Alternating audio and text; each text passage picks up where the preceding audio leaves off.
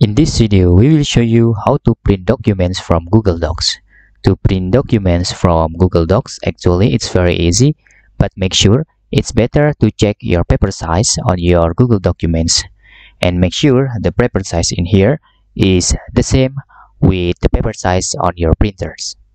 After you fix this, you can click OK. Then to print documents from Google Docs, you can using shortcut key Ctrl+P button on your keyboard, or the second method, it's very easy, just using this button.